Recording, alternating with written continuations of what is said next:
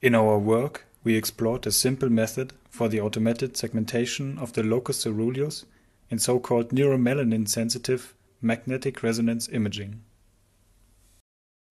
The locus coeruleus is a small nucleus located in the brainstem that has recently attracted the interest of the neuroscience community due to its potential role in the development of neurodegenerative ailments such as Alzheimer's or Parkinson's disease.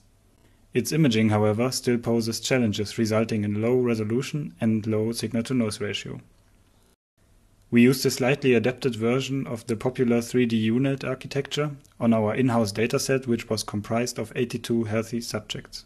The evaluation using cross-validation showed promising results, with dice coefficients of around 0.7, and a comparison with the second rater indicates the potential to replace individual human raters. Future work needs to address the current imaging challenges, leverage the availability of multiple raters, as well as assess the robustness across different datasets and subject cohorts. Thank you.